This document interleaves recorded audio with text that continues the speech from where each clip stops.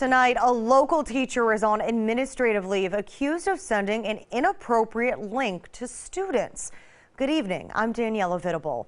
There's now an investigation into the Hilliard Davidson High School teacher. As NBC4's Sean Lanier reports, that teacher is also a coach at the school. Teacher Sean Parcell is placed on administrative leave here at Hilliard City Schools. A school official confirms that he placed that inappropriate link on that online course system.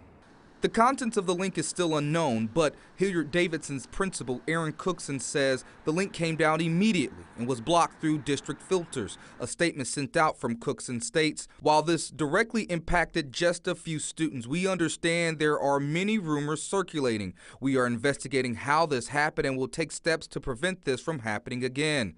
That investigation led them to Sean Parcell. He is listed as the volleyball coach within Hilliard City Schools. He's now on administrative leave for allegedly posting that link in an online course system, which is called Canvas. A student at Hilliard Davidson reported the link to Principal Cookson, who says this is an excellent example of see something, say something.